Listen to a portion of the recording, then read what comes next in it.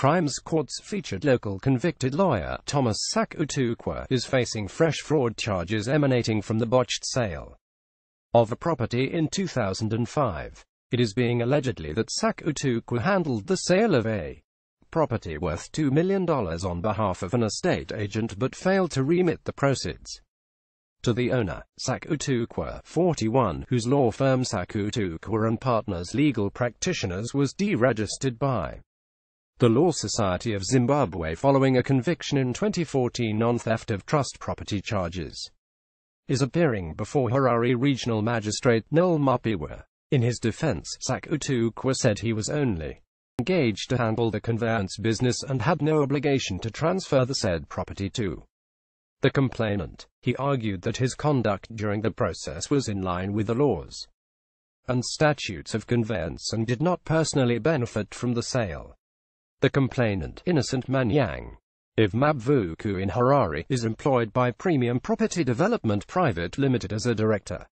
At the time the offense was allegedly committed, Sakutukwa was a legal practitioner at Sakutukwa and Partners Legal Practitioners. Prosecutor Resi Nyamam alleged that sometime in 2005 Manyang was looking for residential stands to buy and came across an advert in the local press placed by Danbro Holdings Private Limited Danbro Holdings that they were selling land at Allington Estate Corner Airport Road and Harare Drive in Harare. The court heard that Manyang then approached Danbro's real estate agents at Angwa City Building who allegedly played agency for Danbro Holdings in the sale of residential stands.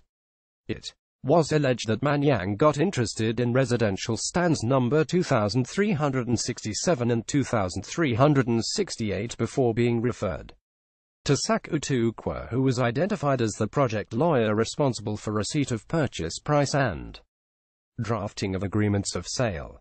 Manyang was reportedly charged ZW $704 million for the two stands by Sakutukwa and paid the full amount into his trust account. The court heard that Sakutukwa then prepared an agreement of sale between Danbro Holdings represented by Jealous Maramudza and Manyang.